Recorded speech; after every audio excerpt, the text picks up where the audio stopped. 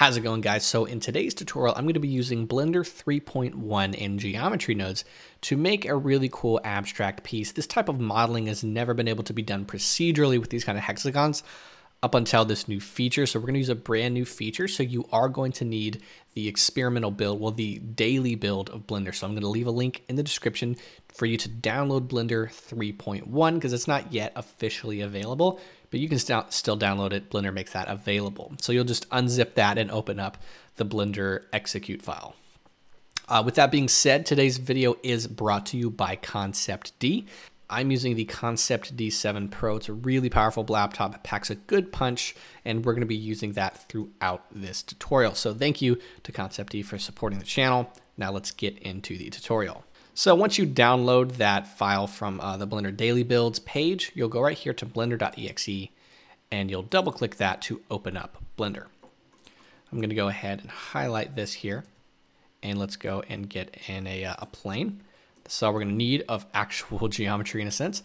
Let's hop here into geometry nodes and go and make something pretty cool here. So I'm going to click new to make a new node tree, and I'm going to kill the group output. Delete him, Shift A, and we're going to go here to mesh primitives. If you've never done this before, this is a really cool feature that allows you to edit your subdivision in a sense after clicking away. So just say now you want to add your icosphere.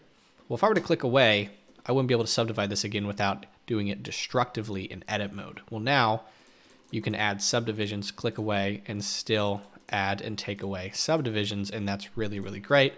I'm going to go here to 3 subdivisions. So Shift A, we're going to go ahead and get a dual mesh node. Now this is the part that only Blender 3.1 has currently.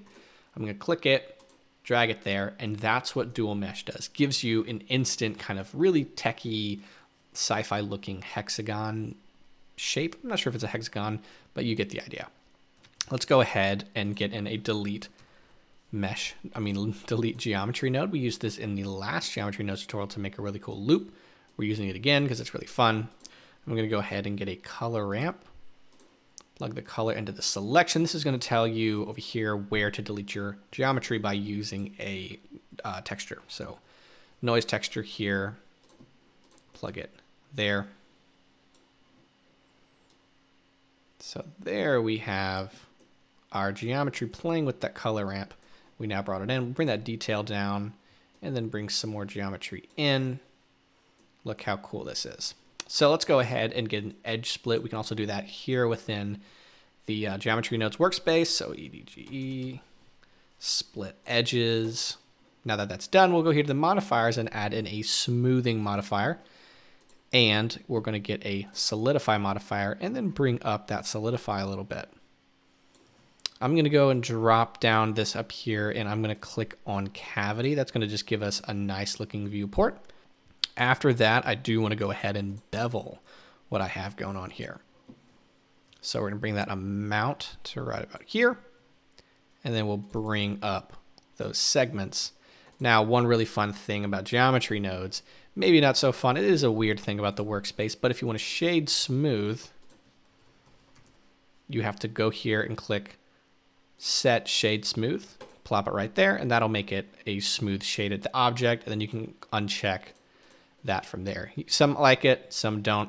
I don't really mind it. Now let's go ahead and hit Shift D on this, and then I'm going to go ahead and delete these modifiers that I've added. Now right here on this 2, we're going to select that so we can make a duplicate of the node tree we made.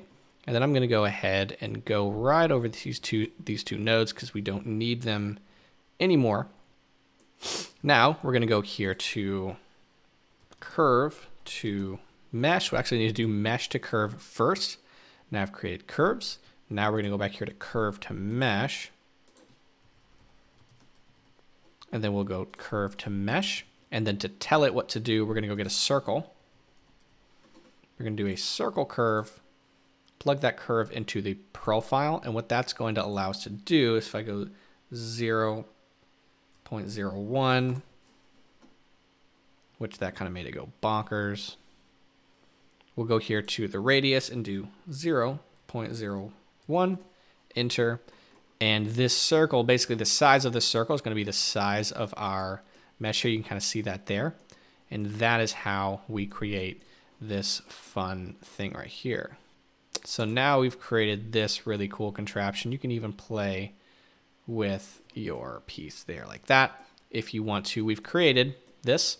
I'm going to go ahead and I'm going to scale this down a little bit so it kind of meets in the middle of our solidified geometry, just like that. Now what I'm going to do is I'm going to go ahead and duplicate by hitting Shift D this guy and scale it in. Okay, and then I'm going to click the number 2 here. I'm going to go my subdivisions and subdivide it back by 1. And then right here, I'm just going to go over the delete geometry so that we're not deleting any geometry, because I want this middle one to stay there. And then I'm going to hit Shift A, add another icosphere, bring it down. And then I'm going to go ahead and just subdivide him by a little bit. So now that he is nice and subdivided, him in the middle, I'm going to just barely be in there. Just like that. Perfect. And we've now created our abstract ball here. Really cool. It's really fun and pretty versatile workspace. You can play with shape and all that stuff. Now let's go ahead and start shading this and finalizing this piece. Now the cool thing is we do get to use Cycles X here. We're going to go here to the GPU. If you want to know what tech is inside of this computer, we're going to be working with a Quadro RTX 5000 and an Intel Core i7. So this is incredibly powerful stuff they put inside this laptop. I've had no problems. I genuinely enjoy using the Concept E7 Pro. I've used it a ton. So let's go ahead. I'm going to hit the tilde key, go to the front. I'm going to hit Shift A and get my camera. And let's just go ahead and bring this camera all the way back. Then I'm going to hit 0 to kind of go to my camera view. So there we go. I kind of eyeballed that pretty quickly. But if you need to play with it more, click on your camera, hit G and middle click, and you can zoom in and out. So I'm going to go ahead and just highlight this. Go back to my camera view, and I'm going to hit R to kind of move it around to be something that I think is pretty cool. So that looks really nice. I'm going to hit this drop down and click on cavity, just so I can have a nice view. Another thing you can do is if you want to kind of have some more perspective, you can click on shadow, and now you kind of have really interesting shadow and makes it just kind of look like final already to get a better idea what you're working with. Now let's go here to shading really quick, and we'll start shading this. So let's go ahead and kill these windows. I'm going to select this. I'm going to click New, make it metallic. Now you'll notice nothing changed even though I added this. And one interesting thing about geometry nodes, which I don't know if I'm a fan of, I'm sure there's a good reason why they do this. So you have to actually add the material, go here to material, and then select material, put it at the end of your node tree, and then select the material there, and then it'll add it. So that's kind of weird, but so we'll get this set material. We're going to get another material. Well, might as well add it. Now we're going to need an emission material, just like that. Go ahead and add that emission material. And then here on this middle one, we'll do the same thing.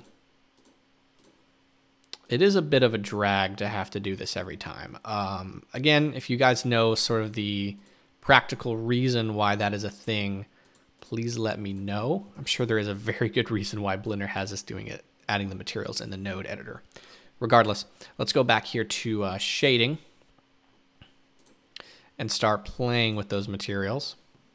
So I'm gonna hit this drop down, select that material. I'm gonna go up and I'm gonna make a material we actually made in the last tutorial. So let's go ahead and get in a noise texture here.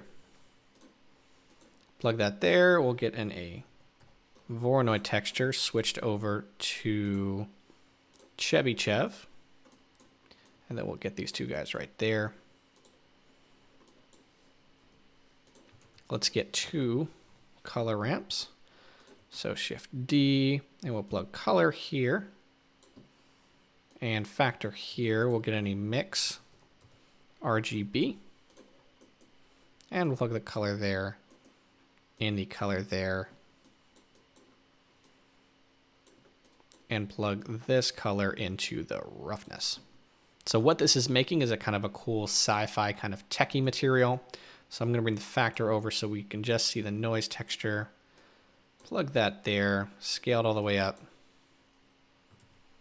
We'll bring this roughness up, click on the black portion, and we're gonna bring this up a little bit so it meets it. And then here, we'll bring a factor over here. Do want to kind of bring this in to make this more dramatic. And then bring your factor over and just kind of slide it over till you'll start to see as much of the Voronoi as you want to see. That's happening there. Now let's click on the emission material. Let's get a color ramp there. You guys know I love color ramps. I'm noticing I get kind of made fun of for using color ramps so much in the comments. That's okay. They're pretty useful. All right, bring that detail down and then click on the white and pick whatever color you want your object to have. And then I'm gonna bring my strength up from linear to B-spline. Kind of play with that brightness there. And then here in the cycle settings, we'll actually click on cycles and see how that's looking. So it's pretty cool so far. Let's go ahead and add some lighting. So I'm gonna hit 0. I'm gonna hit 0 there. You can probably hear the fans kicking in now. So that we got a pretty good cooling system here on this laptop. Handles everything pretty well. Right about now is a good time to save. So I'm just gonna call this Geo. And let's go ahead and light this scene. So I'm gonna go here into cycles. We'll go to the world icon, bring this down. In fact, we need to go back to shading, go from object to world and add in a volume node. So principled volume, plug that there. And then we'll bring that density down to like 0.1 for now. So it's already looking pretty cool. I'm gonna hit Shift A, add a light and get an area light. Hit G to kind of move it over.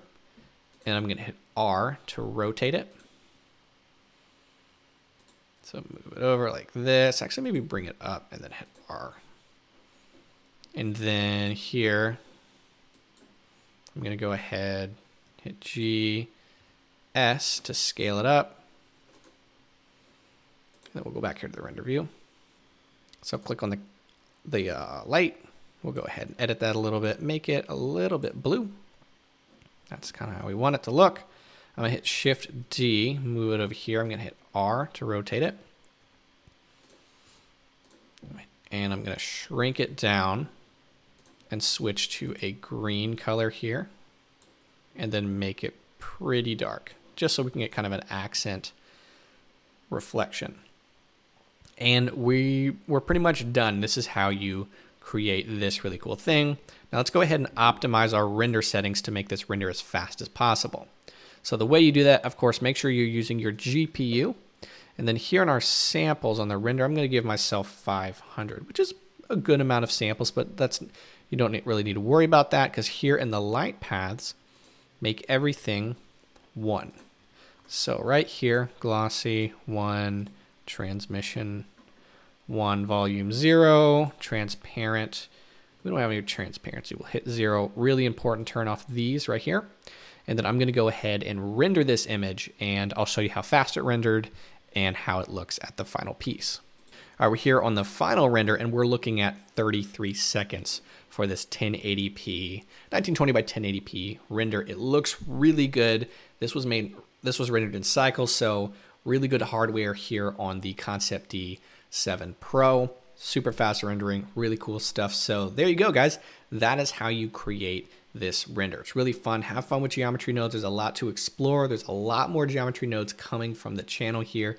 Thank you guys for watching. Thank you, Concept D, for sponsoring the channel. And I will see you guys in the next tutorial.